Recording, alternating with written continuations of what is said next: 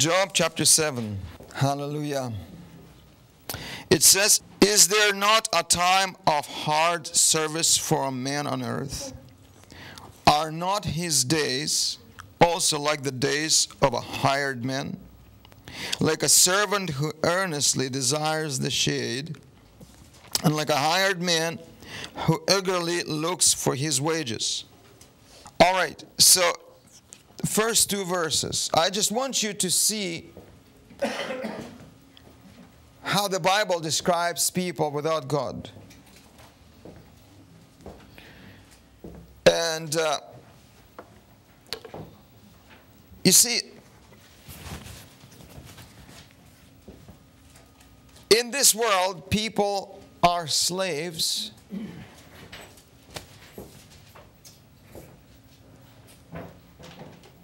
because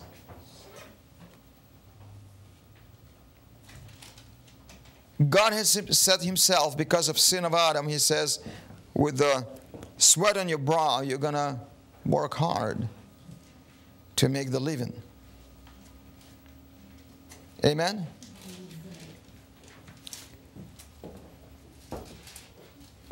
And this is, as we see, as it says, it's a hard service for men on earth. His days are like the days of a hired man, like a servant who earnestly desires the shade, and like a hired man who eagerly looks for his wages. Listen carefully. This is what I'm going to be talking about. Two things: that a hired man, he's hired, and he's working for his wages. He's looking for his wages. It's in verse 2. Are you with me here?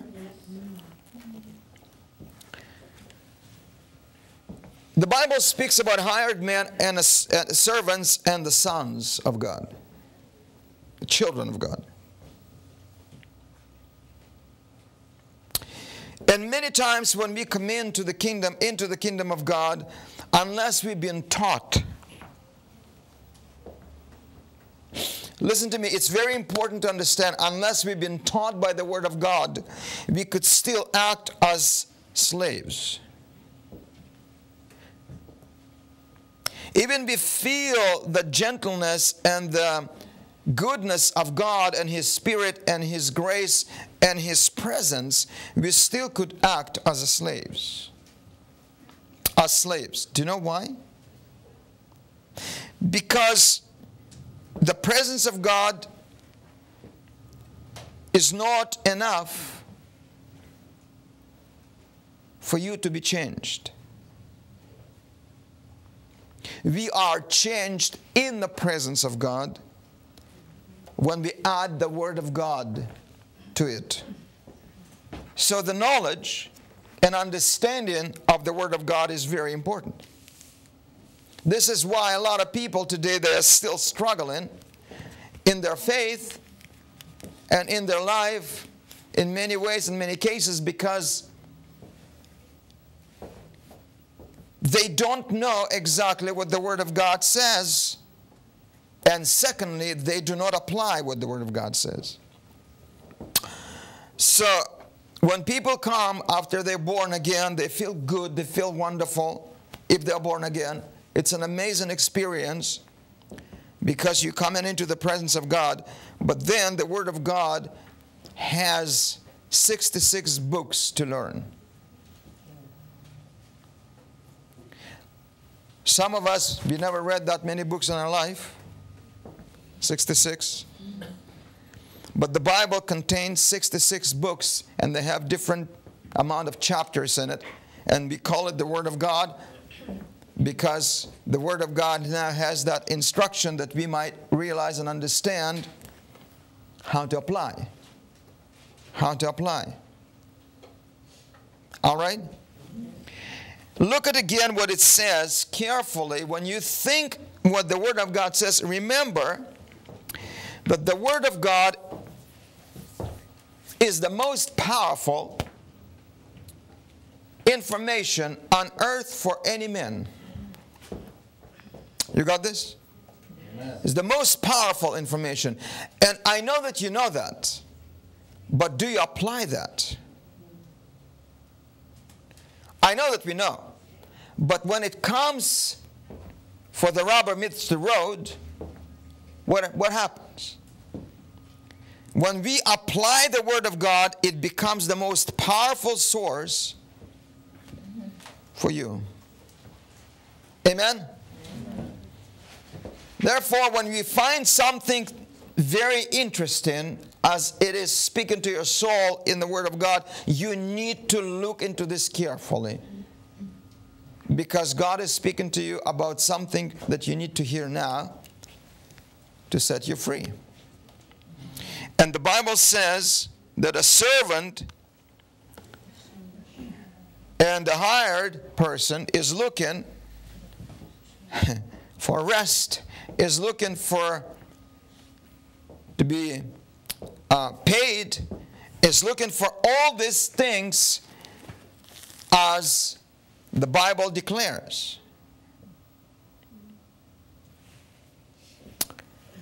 Why do you think the hired person is looking for this? Why do you think a hired person is looking, actually, as it says, desire for a shade, to rest somewhere, to lay down, maybe to even stay away from work for a little bit, and looks for his wages? Because for the hired man, what he does, it's a hard work. It's maybe the work that he doesn't really like to do. Is that right? It's something that he's not enjoying. He's trying to get away from that. He's trying to get some rest. He's trying to push that thing away. And also, he's working because of the wages. That's how things are in this life. But imagine you come into Jesus, you're born again, with the same mentality that you've been before or had before in the world. Amen? And the mentality that we had before, if we're going to carry on into our new life, will allow us to expect the same thing. All right? Will allow us to have to expect the same thing. And I'll explain to you what I mean.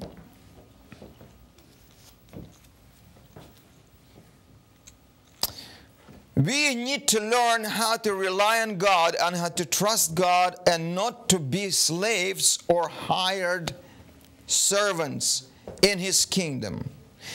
And I will today explain to you the difference between being a slave and a hired servant and be a child. It's two different things.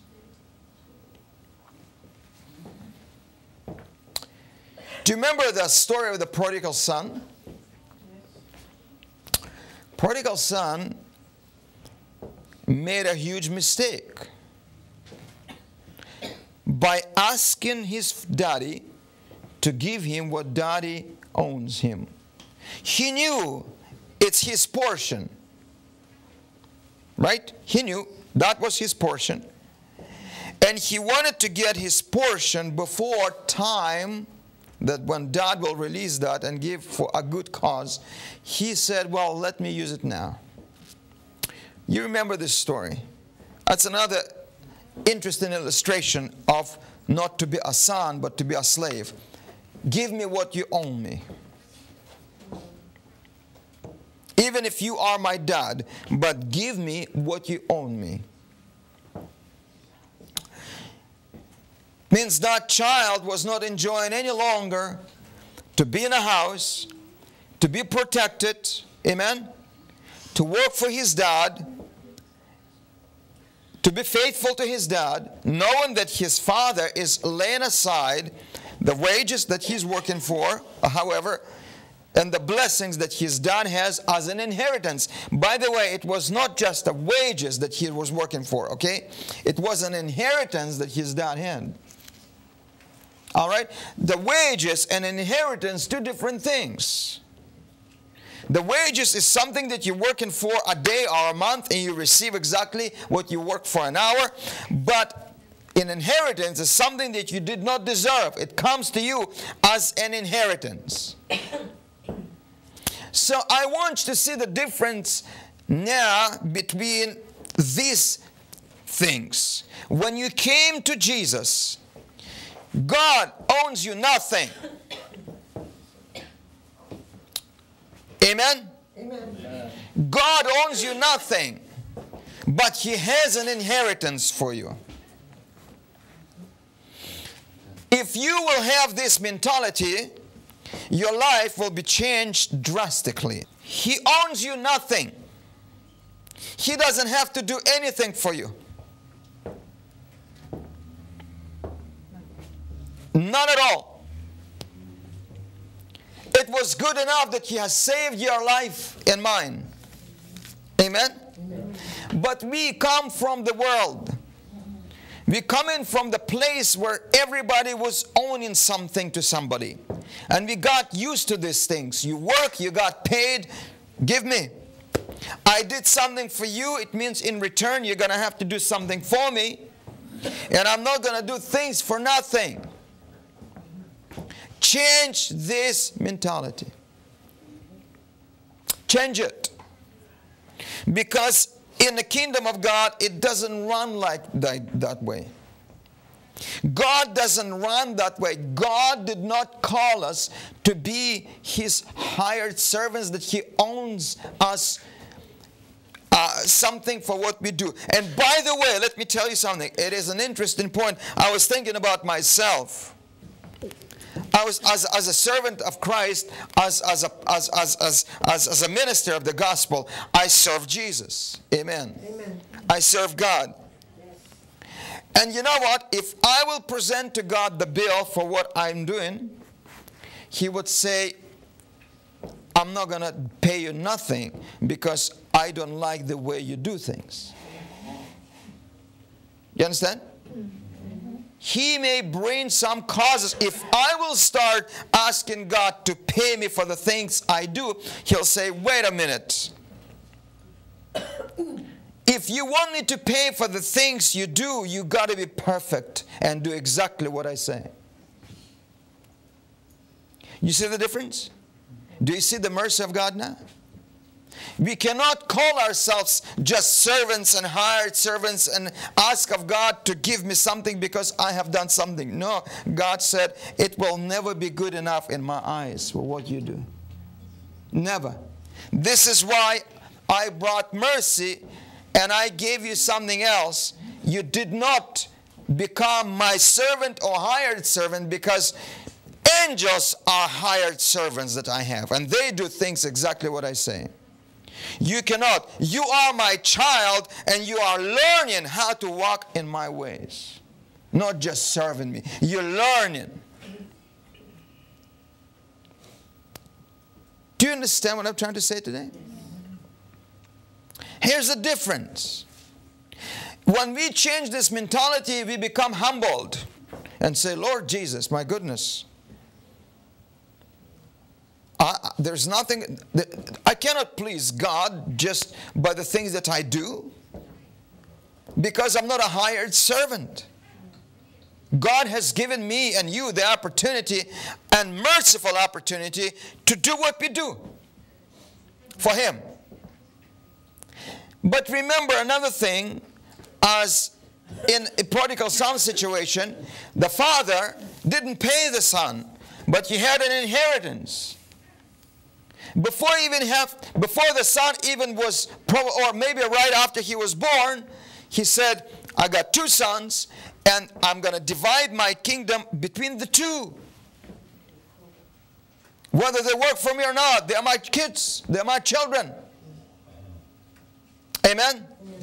So we are not being paid, or God does not own us anything, but God is holding an inheritance for you and I. And that inheritance, I'll tell you, is much greater and much more powerful than what we sometimes ask in God for, our service. Amen? Amen. Let me explain to you what I mean by asking God for our service. We sometimes make God liable to do things for us because He has promised. There's two different things: faith and praise, and demand and covetousness. Amen? We got to be careful how we approach God. We got to understand that we are not hired servants and God owes us nothing. But when we came to Christ, when we came to God, we have an inheritance, and only God can release this inheritance into our life.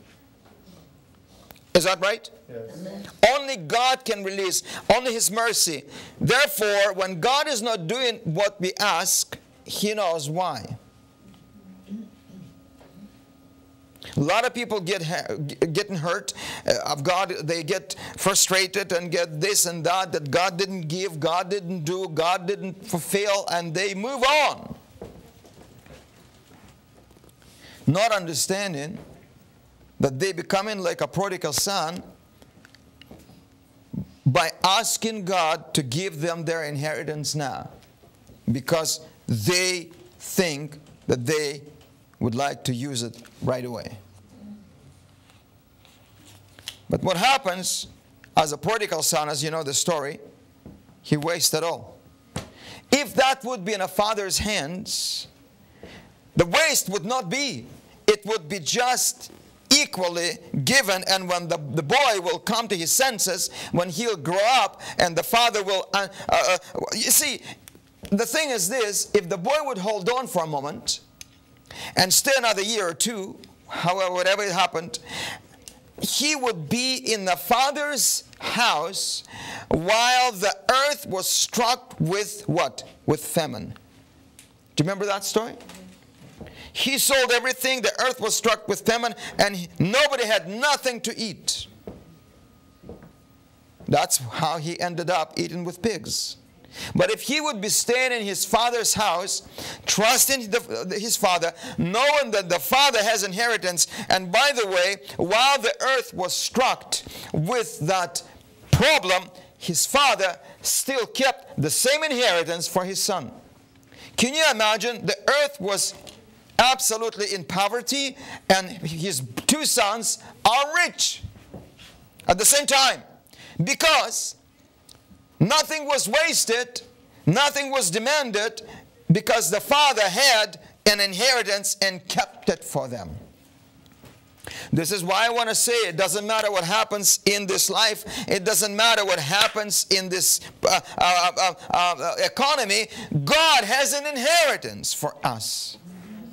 Amen. Protection.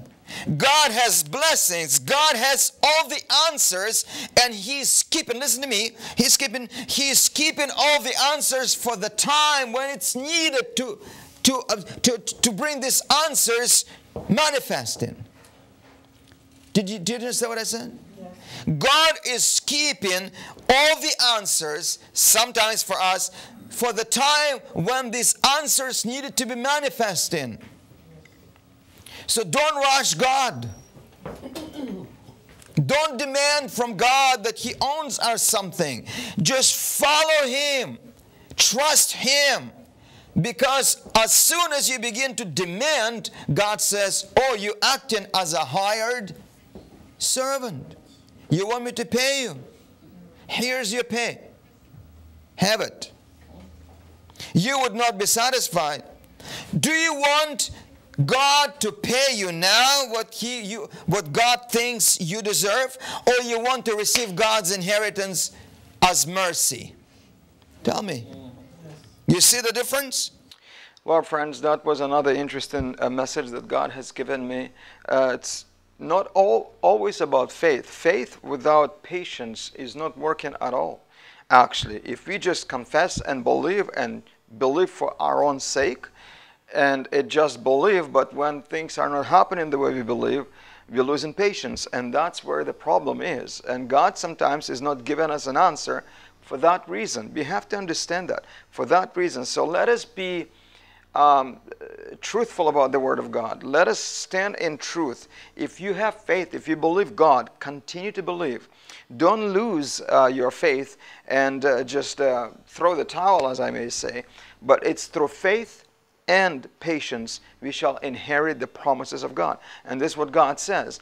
We're not against faith, we are for it, and we believe God for everything. I mean, with my wife, we 25 years or so in a ministry, and we completely and totally walking by faith. But we've learned another thing that is added to faith, that is, according to the Word of God, that is patience. Patience. We need a lot of patience, because God, while He's working things out, we need to trust Him. And actually, patience is another wonderful thing, because it is connected to trust. It is always connected to trust. While we have patience until God is coming up with His answers, we trust in God that God is going to do it. Praise be to God. So we just have patience. Amen. So again, through faith and patience, we shall inherit the promises of God. We have some wonderful testimonies coming from our television program as well, that people are getting healed. And well, I just want to believe for your miracle today. And you can give us a call and we'll pray for your miracle. But I want to make this announcement today, as you know already probably, that we are going to be in Ottawa for our next Revival Miracle Meetings, 24th and 25th of July. 24th and 25th of July. As you can see on your screen, all information. Don't miss this opportunity. Maybe you're living in somewhere in surrounding area of Ottawa as well. Just come. And we're going to bring the team with us. And we believe God for a great outpouring of the Spirit over there. And as I said before, that we are looking toward revival and for revival. So who knows, maybe Ottawa is going to be the place for revival to begin with. So here's the information, and 24th and 25th of July, and as you can see on the screen where it's going to be and what time, at 7 p.m. each night, Friday and Saturday, and come and join us at the Ottawa room there in that hotel. So Friday night and Saturday night at 7 p.m. Well, thank you so much for watching our program today, and a lot of people are signing up right now to be partners, and you know what people like? Our magazine form of newsletter type, and we send in every month. Our newsletter now is like a magazine form, in a magazine type, booklet type form, and I put my teachings there and all the other information. So why don't you sign up today and receive for free? We're gonna send you free every month our booklet type magazine, and well, you will enjoy all that God is doing through this ministry as well. I mean newsletter ministry. So thank you so much, and we appreciate your support. Honestly, we just standing by faith and trust in God, and thank you so much for your support. Thank you for coming back to our ministry. Thank you for renewing your support, and thank you for standing with us. We do need your support even today, so maybe you can send us your gift right now. Thank you so much. God bless you. Shalom to you. Give us a call. We'll pray with you, and see you tomorrow for the next episode. Bye-bye. God, hallelujah, we magnify your name, precious Jesus, hallelujah. God Almighty, hallelujah. Precious God, precious Jesus. Come on, let's praise Him, let's give Him the glory, hallelujah. Precious Jesus, hallelujah, Lord God. Awake, awake, awake. Oh, Zion, awake.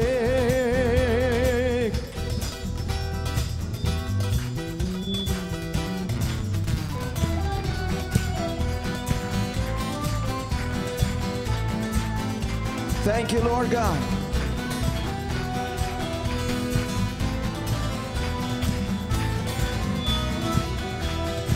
I say awake, awake, put on your strength, oh Zion.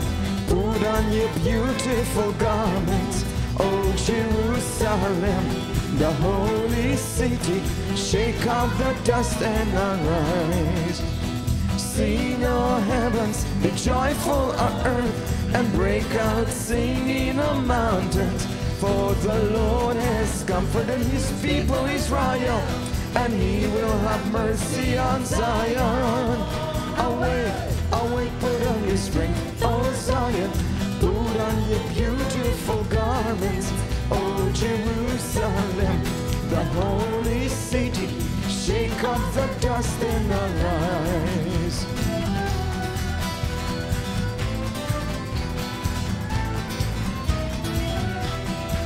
I say awake, awake, put on your strength, O Zion. Put on your beautiful garments, O Jerusalem, the holy city. Shake off the dust and arise. Sing your heavens, be joyful, O earth, and break out singing the mountains. For the Lord has comforted his people Israel, and he will have mercy on Zion. Awake! Awake! Call on your God, he will give an answer. Call on your God, he will answer you. When you call on your God, he will give an answer. Call on your God. Call on your God, he will give an answer. Call on your God, he will answer you. When you call on your God, he will give an answer. Call on your God. In that day, in that day, in that day will he answer you. In that day, in that day, in that day when you call on your God. Call on our God, he will give an answer. Call on our God, he will answer us. When you call on our God, he will give an answer. Call on our God. In that day, in that day, in that day, in that day, in that day, will he answer us? In that day, in that day, in that day when you call on our God. Away!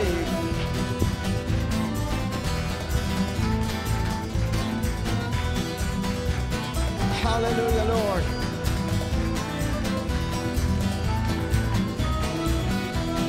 Oh, sing your heavens, be joyful, O earth, and break out singing the mountains. For the Lord has comforted his people Israel, and he will have mercy on Zion. Awake! Awake! Awake! Hallelujah! Oh, Zion, awake! Hallelujah! House of David, Jewish Messianic Ministry is produced and sponsored by viewers like you. We appreciate your support, which is allowing us to continue to broadcast our programming. Thank you, and God bless you. Shalom.